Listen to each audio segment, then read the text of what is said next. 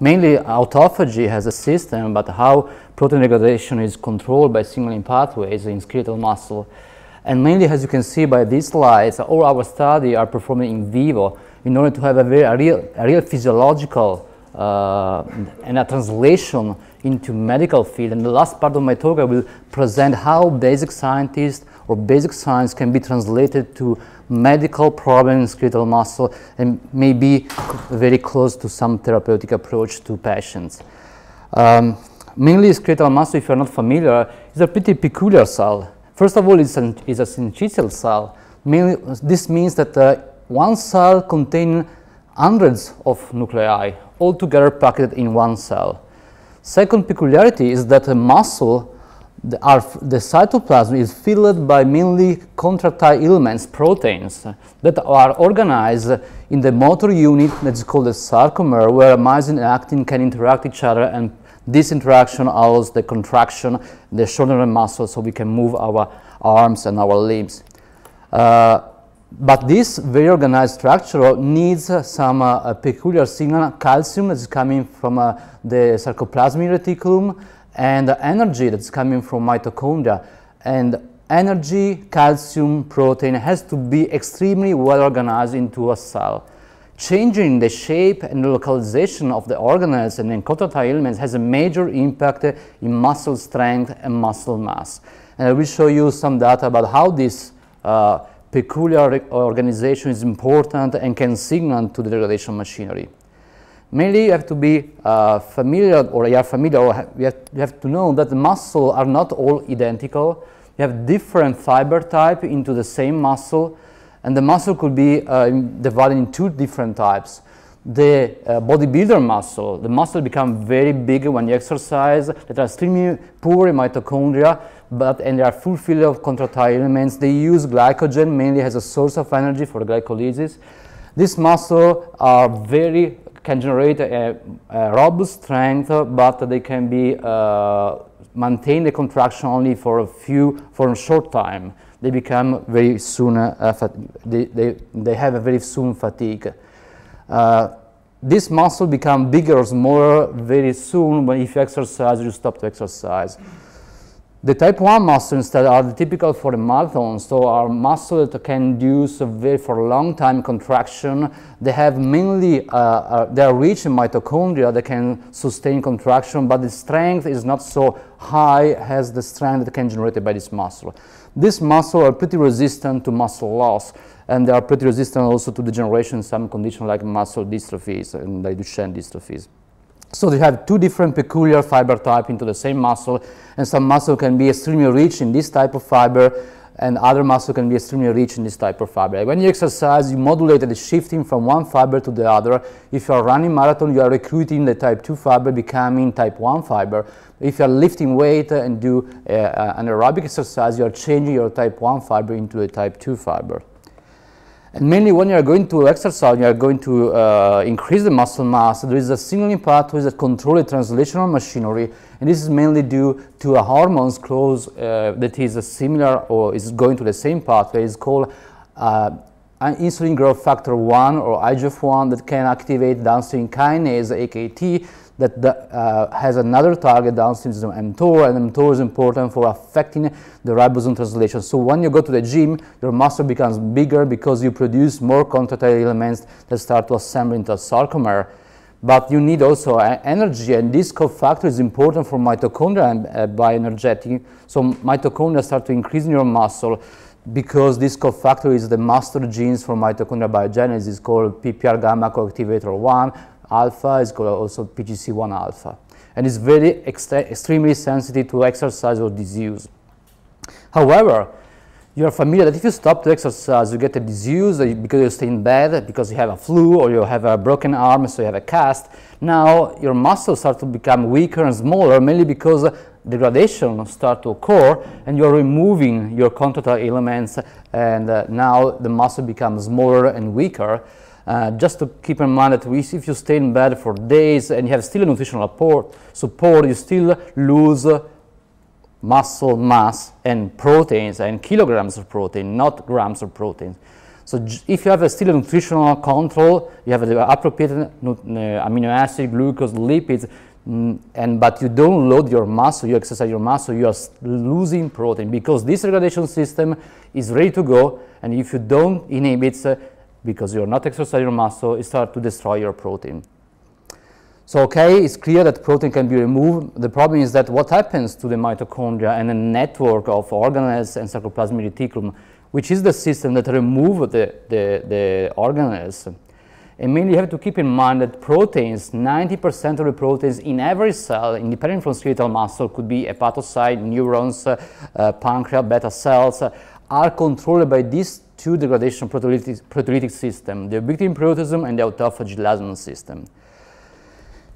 Just to keep a little bit touch about the ubiquitin proteasome system, you have to keep in mind that when you're losing muscle mass, it's not only because you activate the degradation system via post-translational modification, but you activate a program in which a subset of genes are always up or down regulated. If you compare the gene expression profile in different diseases which have in common only muscle loss, so chronic renal failure, diabetes, fasting, disease, cancer, cachexia, you will find that there is more or less 120 genes that are always up or down regulated in all these conditions. And these genes, since these conditions have only in common muscle loss, these genes should be important for the control of muscle mass, and so are called atrophy-related genes.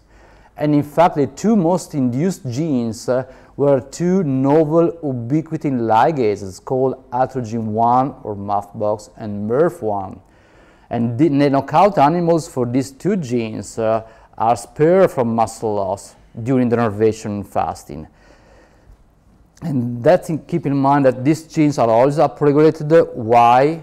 Because there is transcription factor that is blocked by the same pathway that I show you important for muscle growth that is able to induce, muscle atrophy, is sufficient and required to induce muscle atrophy because it's the transcription factor that controls the expression of this ubiquitin ligase atrogene1 MERF1. Just inducing FOXO, you induce the expression of atrogene1 MERF1. And this FOXO is blocked by AKT. So when you're going to and exercising your muscle in the gym, you are promoting muscle growth. At the same time, you are suppressing the degradation via ubiquitin proteasome system. Just to remind you that the ubiquitin ligase are the rate-limiting enzyme in the step of the ubiquitination. These enzymes are the enzymes that are important to move the ubiquitin from the E2, the conjugation system, to the substrate, the protein that has to be degraded. And are labeling the substrate with a polyubiquitin chain that always is performed by at least 4 ubiquitin proteins. And when the substrate has a polyubiquitin chain, it is immediately destroyed by the proteasome system.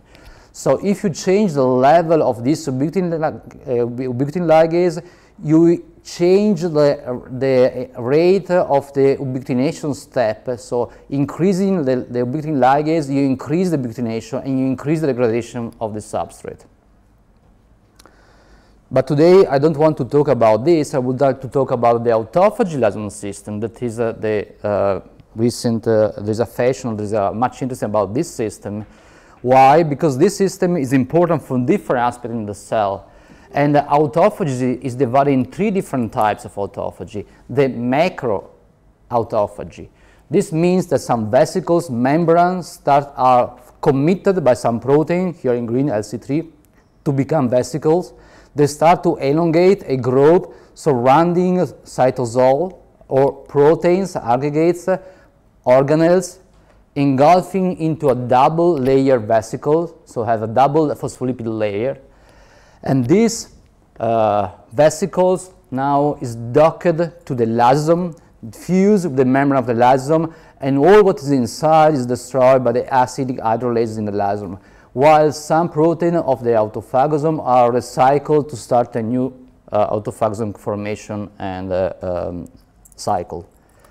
This is called a macroautophagy, but there is also the microautophagy, and this means that the lysosome directly engulfs a small portion of the cytoplasm and into a vesicles, then is destroyed by the acidic hydrolase.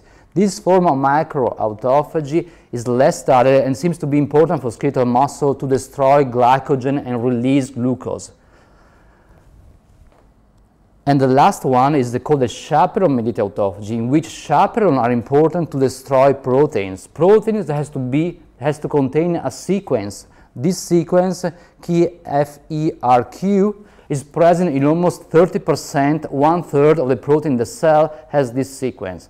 So these proteins, when they are damaged, maybe by oxidative stress, they expose the sequence, and this sequence is recognized by a chaperone called het shock complex 70 that binds the sequence and dock the protein to a receptor placed in the lysosome. It's called LAMP2A receptor, and now the protein is pushed into the lysosome and destroyed by the acetyl hydrolase. And this complex can recycle to, again, deliver other proteins to the lysosome. Today I will show our data about the macroautophagy that I will call from now to the end as autophagy. But remind that autophagy contains also the macroautophagy and the chaperone-mediated autophagy. And mainly, as I told you, membranes start to grow surrounding what has to be destroyed by the lysosome, and the membrane commitment and growth requires many proteins. More or less in the yeast are 32 proteins, genes that are involved in this process, and in mammals are much more because each gene can have different splice variant and isoforms. But as you can see, the protein has different color. There's only one protein in green that's present outside and inside the vesicles, and this protein is called LC3. And also it's the only protein, as you can see by this round shape together with this dot, that is able to be bound, to bind, covalent binding to the phospholipids. The other proteins do not have such covalent binding to phospholipids. So we can, and this protein is present from the early stage to the late stage of the autophagon formation. So this is a perfect marker if we want to analyze the autophagy system, if we want to monitor the autophagy. Why? So the proteins start to be recruited on the membrane will have a covalent binding, so the lipidation steps occur, and lipidation can be monitored by STS page and Western blot because the protein changes the molecular weight. One is free, has a higher molecular weight. One is bound to lipids, has a phospholipid binding, become faster in STS page. So the changing in the shape, in the molecular size, means that there is a more vesicles formed.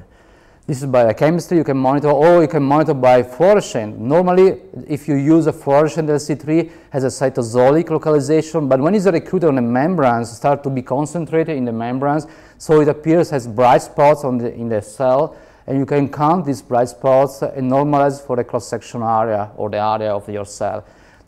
Each spot is a vesicle that is formed. It is forming or is already formed. Just to show you our approach, we are doing genetic manipulation for generating knockout transgenic mice, but we can also transfect by electroporation adult muscle fiber of normal animals. And here you can see an example. You can inject the naked plasmid into a muscle, and by electric field we can transfect muscle here with green fluorescent protein and see which are the effects of mutant proteins or shRNAs on the sides of the muscle, comparing the transfected fiber with a non-transfected fiber. Just to show what's happened when we activate FOXO, the pathway that is important for degradation and protein synthesis in muscle fiber. This sort of fiber has 7 days in which constitutively active FOXO3 was transfected into a muscle, and as you can see, they start to shrink, and the shrinkage is dramatic after 2 weeks. This is a cell that has a FOXO, constitutively active FOXO, compared to the surrounding untransfected fiber. In 2 weeks, you're losing more than 60% of the muscle mass of the size of the mass of the myofiber. And why? What's happened to the ultrastructural level? So keep in mind that in myofiber you have contractile elements. As I told you, there are mitochondria between myofibrils, but we have two populations. One that is just beneath the sarcolemma, the plasma membrane, is called the subsarcolemma mitochondria. And you have also the intermyofibrillar mitochondria that is important to sustain contraction. And when you express FOXO, now the fiber dramatically change. You have vesicles that are engulfing mitochondria. The subcircular mitochondria almost disappear, and the intermyofibrillary mitochondria, they start to become smaller in size, and from electron dense, usually are electron dense by electron microscopy, they become electron pale. So there is a change in morphology and in density of matrix in mitochondria, and some mitochondria are removed by autophagy. Just to show you what's happened to a muscle that is extremely rich in mitochondria, this is a SDH staining, so in blue you can see mitochondria. This muscle is extremely rich in mitochondria, the soleus muscle is a type 1 muscle fiber, and as you can see, the fiber that contains FOXO3, the red one, are completely empty of mitochondria. So you are losing mitochondria. In the meantime, the muscle becomes smaller and smaller and smaller. We want to analyze much more in details what's happened to the mitochondrial network in a living animal. So we move to confocal imaging using a peculiar confocal microscopy. This is called a two-photon or multi-photon microscopy. It's using very long wavelength. This wavelength can excite probes in the tissue. So can penetrate 100 microns in depth and can excite fluorescent protein in a tissue. So it's perfect to monitor fluorescent, let's say mitochondria is labeled by fluorescent protein, and see what's happening in a tissue. And this is the case, it's an animal that has been transfected with a mitochondrial target fluorescent protein, and after several days from transfection, we expose the muscle, so the animal is under anesthesia, the muscle is exposed, the blood perfusion is maintained, the innervation is maintained, we can do contraction, the body temperature is controlled. And we monitor by confocal microscope, which is how happens to the mitochondrial network in a normal condition or during muscle loss. And mainly, this is what it looks like in a control condition. This is a mitochondria YFP, is a matrix mitochondria protein tagged with a fluorescent, and you can see the two populations, the intermyofibrillary mitochondria is doing this striation, and the subcircular mitochondria that are this kind of rod elongation between sarcolemma. And this mitochondria are functioning because if we inject a potentiometric dye, tetramethylrhodamine, TMRM, this dye is uptaken only by mitochondria that maintains the membrane potential. So if mitochondria is functioning and lose membrane potential, the dye cannot come into the mitochondria. And as you can see, there's a perfect match in yellow between green and red, suggesting that we are labeling, we are transfecting mitochondria that are healthy, and the transfection occurs in mitochondria, not in other kind of organelles. So what's happened when you overexpress FOXO in induced muscle atrophy? Now the network is dramatically changed. You lose completely the striation, and mitochondria start to change also in localization, but also in shape. And there are some mitochondria that are green and not anymore red, so suggesting that you have a depolarization mitochondria, and we can quantify that indeed when we overexpress mitochondria, you are losing membrane potential progressively if you block by oligomycin in the ATP synthase. So this means that mitochondria, when you have muscle atrophy, you have a certain amount of mitochondria that is functioning and they are losing membrane potential, and they are using actually the ATP to maintain the membrane potential. So they are consuming, it's a sink for ATP, they're consuming ATP to maintain their membrane potential, and this can have much more impact into skeletal muscle signaling. So the question is why mitochondria, how mitochondria are removed. Now the mitochondrial network is in red, and here you can see the markers of autophagy, the LC3 with a fluorescent protein. And there are some vesicles that normally do not mesh with mitochondria in a normal condition. They are removing maybe proteins or glycogen or other organelles. But when we activate FOXO, now the mitochondrial network is dramatically changed. You increase the number of the vesicles, and now there are some vesicles that are yellow, that are engulfing mitochondria. So autophagy is important to remove the mitochondria during this atrophy condition or remodeling the network of mitochondria into a muscle fiber. And this happens also in normal condition, not only by when we express FOXO. This is after fasting. When you're fasting or skipping the lunch or the dinner, you are not burning your fat. But what will happen is that you're destroying your muscle fiber proteins because you are sustaining, releasing amino acid to sustain gluconeogenesis for the liver. So amino acids protein are destroyed, amino acids are released in the blood, and are important for glucose to maintain the glycemia, because the hepatocytes use the amino acid to produce new glucose. So skipping lunch is not good for your shape because you are losing protein of your muscle, but not your adipose tissue. You need a prolonged fast in order to remove or lose your white adipose tissue. So when you fast the animals for 24 hours, you're losing 20% of the muscle mass, just in 24 hours in mice. In humans, it's a little bit different. And here in mitochondria, you change dramatically the mitochondrial network, and you increase dramatically the number of vesicles that contains mitochondria. And if you block the lysosome, this is a way that you want to understand if lysosome is important for degradation. By chlorokine, this is an agent that blocks the lysosome. Now you dramatically increase the size of the vesicles that contains almost a lot of these containing mitochondria, suggesting that indeed the vesicles are engulfing mitochondria delivered to the lysosome for the destruction of mitochondria. So the question is that how a transcription factor can control the autophagy system, which are the genes. A transcription factor should control genes that are important for the autophagy. And just to show you the list of the autophagy genes, in these 100 genes, there are several that belong to the autophagy system. So when we monitor by real-time PCR how these genes, if they are induced in two conditions, we are losing muscle mass, like fasting and during disuse when you cut the sciatic nerve, so during denervation, you can see that there is a dramatic increase in most of the genes, even if there is a peculiar pattern that could be dependent from the different atrophy condition. Denervation, you have more LC3, fasting, you have more GABA, but mainly there is an upregulation of these genes. And these genes are important for different aspects of autophagy. LC3 is important, as I show you, to growth, to commit to the membrane. More LC3 you have, bigger vesicles you have. But there are other genes that are important as regulatory function to control and activate the recruitment of LC3. And there are other genes that are important for the mitophagy, to removal of mitochondria. And BNP3 is what's attracted our attention for the mitochondrial removal. But in order to be sure that these genes are really controlled by FOXO and are controlled by AKT, we use a genetic approach. So we generate a muscle-specific AKT1 transgenic animals in which the gene is under control of a promoter, but there is a stop sequence flanked by 2 LOXP sites. So when we cross with the muscle transgenic animals that express the catecholamines only muscle, we remove the stop sequence, and now the promoter can transcribe the AKT gene. But the protein is an unstable protein because it's a fusion protein between AKT and estrogen receptor.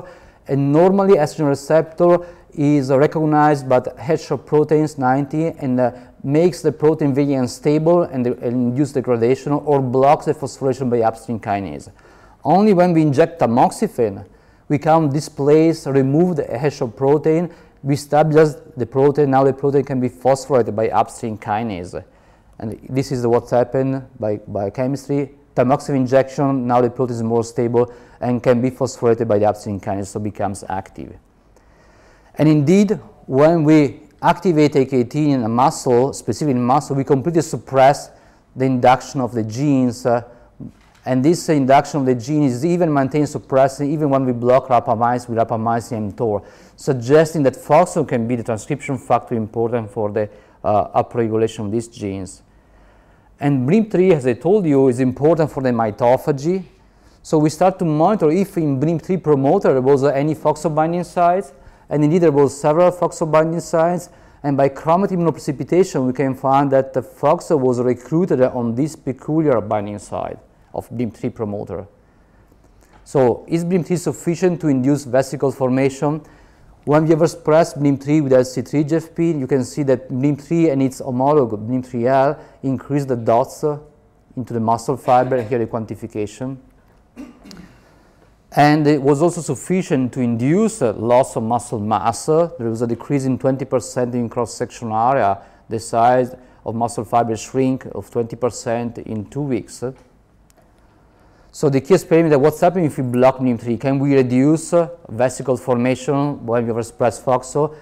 and two different oligos were both able to reduce the vesicles induced by FOXO3 in muscle fiber in living animals and reduce the lipidation of LC3, suggesting that indeed the pathways require the activation by FOXO of these two genes in order to activate the autophagy and induce the mitochondrial remodeling and the change in the network during muscle atrophy.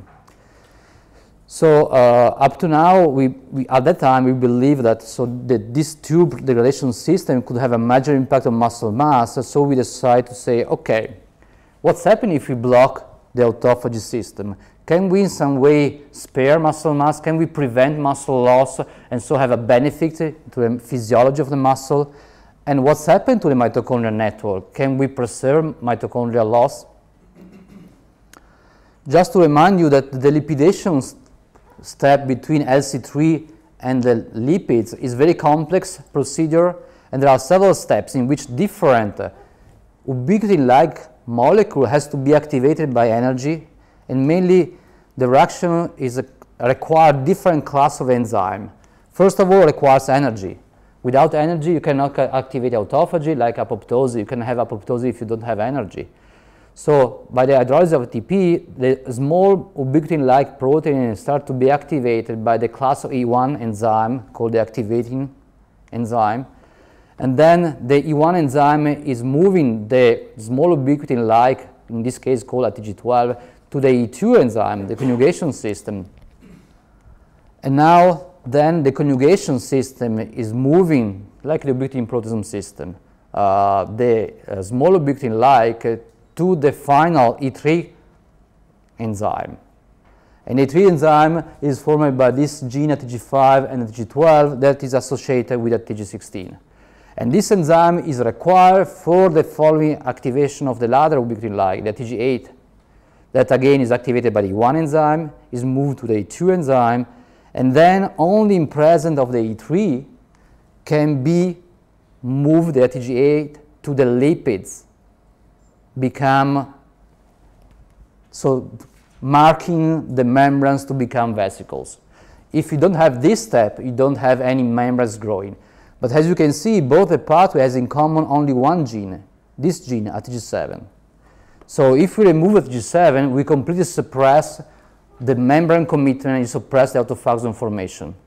So we did a genetic approach. We used the ATG7 with 2-LOXP side, we cross with the muscle-specific recombinase, and we delete ATG7 only in skeletal muscle, not in other tissue. Just to remind you, the two markers, change in molecular weight and lipid drops for the vesicle formation. And as you can see now, in the muscle in which ATG7 was completely deleted, there is no LC3 lipidata. Only unlipidated LC3 is present. ATG7 is maintained in other tissue, including heart. It's important. It's very important. In cardiac, there is still ATG7. We want to be sure that we also prevent the destruction of the autophagy substrate, and P62 is a protein, is a bona fide autophagy substrate. This protein is able to bind the polybutyrin protein by UBA domain and is able to bind LC3 to this domain called LRS or LIR or LRS domain, recruiting ubiquitin proteins to the vesicles. And mainly what's happened, when you have a damage to the proteins start to be ubiquitinated and are recognized by P62 that is binding the polybutyrin chain and is bringing the polybutyrin protein to LC3. The membranes start to grow and surround the P62 protein and the ubiquitinated protein into a vesicle, and the vesicle then is moved to the lysosomal system, fuse, and you are losing the protein ubiquitinated, P62 and LC3. But if you block the LC3, now the protein P62 start to accumulate in the cell, and this protein has an oligomerization domain, so start to do protein aggregates that are positive for ubiquitin. So we look at the level of P62, and as you can see in autophagy knockout animals, the accumulation of P62 that is inducing aggregates into the muscle fiber. So this is immunostaining for P62, a control condition, and in autophagy knockout you can see now spots for P62, and these spots are positive for ubiquitin. So we can say that our autophagy knockout blocks the vesicle formation and prevents the degradation of the substrate for the autophagy elastin system. What's happened to the muscle fiber? We believe that muscle should be spared from muscle loss, but surprisingly, if you look at the size of the muscle in a control condition, wild-type animals, and the size of the muscle in autophagy knockout, now the muscle becomes smaller. Not only smaller, but the nuclei that normally are just beneath the sarcolemma, are not in the center, start to accumulate in the center of the muscle fiber. And when you have a nucleus in the center of muscle fiber, this suggests a myopathy, a condition of muscle degeneration, like a muscle dystrophies. And indeed, the number of central nucleated fiber increased with age from 2 months to 2 years. Not only the muscle has a central nucleated, but there was in old animal 2 years, this very tiny, smaller muscle fiber that are really small and sometimes flattened, suggesting or resembling an atrophy induced by disease like denervation. And moreover, you have accumulation of hematoxylin-positive aggregates or also some vacuoles that I don't show here. And mainly, in 2 years, you are losing 70% of your muscle mass. More than half of your muscle in this animal are lost in 2 years. 2 years old of mice, this look like a man of 80, 84 years old. So what about the force? We measure muscle force in our autophagy knockout. So this is a sleeping animals. The mice is under anesthesia. We block the knee and we block the foot on a foot plate. Now we can stimulate the sciatic nerve to induce contraction, and we can monitor with a computer setup the force that are generated by the contraction of the gastrocnemius muscle. And usually, this is a typical force frequency curve in which increasing the frequency of stimulation, you increase the force till reaching a plateau is called the tetanic force when let you feel recruit all the muscle fiber of your muscle. So this is a maximal force that each muscle can generate. And as you can see, the autophagy knockout, the force is dramatically impaired, both in females and males. But there is a general issue: females are much more affected. It's much weaker and atrophic than males. So just to remind you that we have 2 different fiber types, the glycolytic with mitochondria that are poor, and the type 1 that are extremely rich in mitochondria. And mitochondria can be detected by STH staining. The type 1 fiber is this blue fiber, while the type 2 fiber are this white fiber. And normally muscle are a mix of different fiber, but in autophagy knockout, now you have accumulation of mitochondria and all the muscle fiber become blue. Not only become blue, but normally the mitochondria, you can see these spots are mitochondria, in the intermyofibrillary mitochondria. Now the spots dramatically increase in the size. So you have accumulation of mitochondria that looks that are bigger than in control animals if you block the autophagy system. And when we monitor the mitochondria by electron microscopy, in a control condition, mitochondria are just well aligned to the Z line in the band that contain actin. But now here mitochondria are giant. They are spanning from one Z band to the next Z band, are spanning for all the sarcomer. And the matrix is very electron pale, it's not anymore electron dense. And you have this swollen mitochondria with the alteration in the crystin. Mitochondria are degenerating and are going to form this kind of membranes around. And these are protein aggregates that start to accumulate in between myofibrils, curving myofibrils or destroying the myofibrils. And this accumulation of membranes is greatly affecting the number of contractile elements. So you are losing contractile elements and you have accumulation of the round membrane bodies that mainly are coming mainly from mitochondria, but also from sarcoplasmic reticulum. Not only mitochondria are normal in shape, but there are also alteration in oxidative stress. If we monitor the oxidized protein by monitoring the carbonylation of the protein, in autophagy knockout you have increase in the carbonylation. So you start to accumulate abnormal mitochondria that release reactive oxygen species that oxidize protein, and this has a major impact in protein in the strength of the muscle. And not only you have a problem in mitochondria, you have a problem also in ER, because now you start to have an unfolding protein response. So when you have a problem in unfolding, you activate this chaperone called BIP that phosphorylates this initiation factor that blocks the ribosomal assembly. You reduce protein synthesis. And indeed, in our autophagy knockout, we have increase in the chaperone, suggesting there was an unfolding protein response, and you have dramatic phosphorylation inhibition, this initiation factor that anymore is not able now to reduce protein synthesis in autophagy deficient muscle. So mainly, is it true that proteasome and autophagy lysosome are affecting protein synthesis and protein degradation and are affecting muscle mass? But if you block the lysosome in the autophagy system, you have now a problem to different organelles in the muscle fiber and to protein aggregates clearance. And this, if you reduce this lysosomal degradation, now you start to accumulate different stress in the cell that leads to myopathy. Just to keep in mind that normally this happens these genes are circadian rhythm. So when you, during the day, you move, you go to the gym, you eat, this pathway is active and is promoting protein synthesis. And at the same time is suppressing the autophagy lysosome inhibiting proteasome, and you start to accumulate protein in the cell. But when you go to sleep, now we don't eat anymore. Our insulin levels start to decrease. You don't exercise your muscle. This pathway is down. Protein synthesis down, and now you activate the degradation pathway to remove all what has been damaged during the day, the contraction activity, or what has been produced and is unfolded, not correctly folded in the muscle fiber. Can this be true also in a genetic disease or in myopathy or in dystrophies that has an impact in a human being?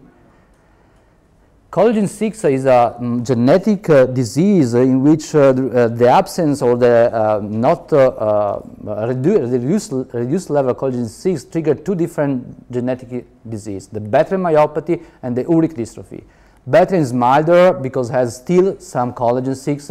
Ullrich is very severe, in which there is almost no collagen 6. And all these conditions are characterized by alteration in mitochondrial morphology and in sarcoplasmic reticular distension in skeletal muscle of patient and collagen 6 knockout animals. And this mitochondria is a major feature of this myopathy or dystrophy, are dysfunctional because they're losing membrane potential, like I showed you when we were expressed FOXO, and this trigger apoptotic cell death, an apoptotic degeneration. So these animals and the patient has an abnormal mitochondria that induce release of cytochrome C, activation of apoptosis that leads to myofibril degeneration. But why mitochondria are such abnormal and you have in your muscle fiber this abnormal mitochondria? I told you and I show you that autophagy knockout and autophagy system is important for the removal of mitochondria. Remember that LC3 is a marker.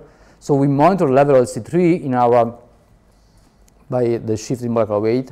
We monitor the level of LC3 in our collagen 6 knockout animals, and now you can see that there is no lipidation anymore, suggesting an impairment in autophagy system, autophagon formation in this dystrophy. Just to monitor a little bit better the autophagy, we starved the animals. I remember you that if you are feeding, you suppress the autophagy. If you are fasting, you activate the autophagy. And when we fast the animals, we monitor the vesicle. This is an autophagosome. That is a double membrane that's engulfing two mitochondria and a sarcoplasmic reticulum.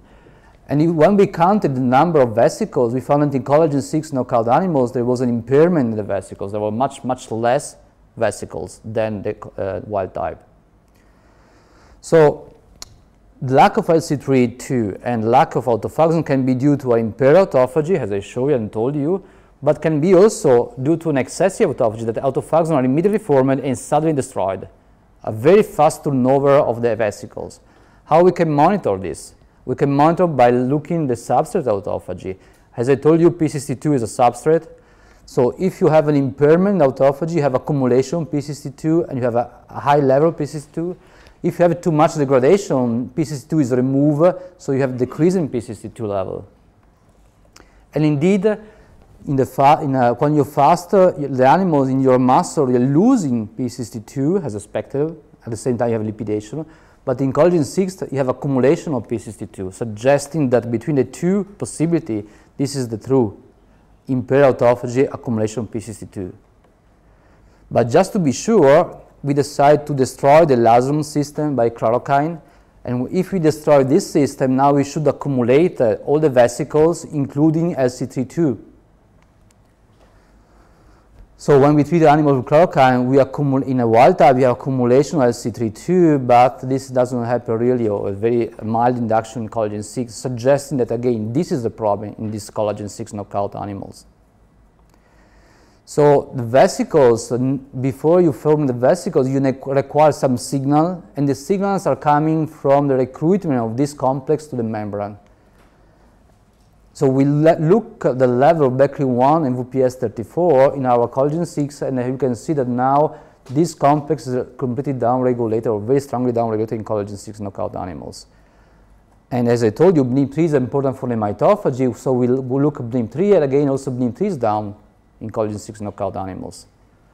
So low Becklin, low BNIM3 induce low level autophagy and accumulation of abnormal organelles and myofiber degeneration. In order to address which of these is important, we knock down selective Becklin 1 and BNIM3 in control animals and see if now we can mimic the same level of collagen 6 knockout, the same level of apoptosis like in collagen 6 knockout animals. And when we knock down Becklin 1, we induce apoptosis in the wild type, not in collagen 6 because they're already down, Becklin 1 is already down. While BNIM3 induce only a trend induction but not significant induction, suggesting that between two, Becklin 1 is the most important. And indeed, when we look at the muscle biopsy of Ulrich and Bertram, you can see that Becklin is dramatically reduced and is absent in Ulrich patient or in Bertram myopathy. So can we restore Becklin 1 BNIM3 level, and can we restore autophagy and remove a mitochondria and rescue the muscle phenotype? We did three different approaches: a nutritional, a pharmacological, a genetic approach to restore the different proteins. A genetic was the simplest one. We overexpressed Becklin 1 in the muscle fiber, and you can see now the dots are formed, and we dramatically reduced the apoptosis in the collagen 6 knockout animals to the normal level. The nutritional was pretty tricky, because it can be, the nutrition can affect different important, different aspects in nutrition, glucose, lipids, protein. We decided the protein because the protein are the most important regulator of autophagy. We decrease the protein level in the diet, maintaining the caloric intake the same level between the two diets. And for 4 weeks, and we look at autophagy, apoptosis, and muscle phenotype. And indeed, the caloric restriction will restore lipidation of LC3, restore Becklin 1 and BNIM3 level to a control condition like the wild type. Not only restore the level, but now the abnormal organelle, the abnormal mitochondria, the abnormal sarcoplasmic reticulum are almost clear. There's no anymore abnormal organelle in muscle. And the mitochondria now are not anymore dysfunctioning. We remove the dysfunctional mitochondria, and we decrease the apoptotic cell death in these animals just by changing the diet and reactivating the autophagy system. And the final, most important, the force was completely restored. The maximal force, the tonic force, the collagen 6 are extremely weak, but just changing the diet, we almost normalize the force to a control condition. The last that can be used in practice is the pharmacological approach. There is a kinase, it's a nutrient-sensitive kinase mTOR that blocks the autophagy, and we can block mTOR with a drug called rapamycin, and so we can reactivate the autophagy. So we treat for two weeks with rapamycin. As you can see now, the abnormal mitochondria and the sarcoplasmic reticulum are almost normally clear. Mitochondria are removed by autophagy. The myofiber with the abnormal mitochondria dramatically decrease, and the apoptosis is reduced in collagen 6 knockout animals. So mainly, impaired autophagy, as I show you, has a major impact in homeostasis of muscle fiber, and if you have impaired autophagy, you can have a disease, muscle dystrophies, myopathies, weakness.